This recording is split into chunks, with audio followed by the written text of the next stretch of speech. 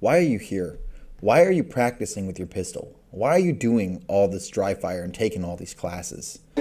You're here and you're practicing because there might come a day when you need to save your own life or the life of someone else that you care about. There might come a day when no help is coming, when no one else is going to be there to save you, and it just comes down to you.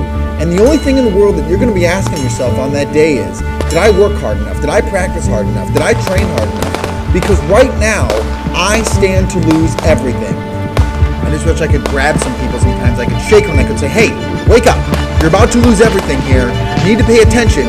You are not collecting the skills needed to survive when your day comes. Make the decision right now that you're going to work hard enough, that you're going to train hard enough, that you're going to practice enough so that when your day comes, you will rise in victory and you will not lose everything.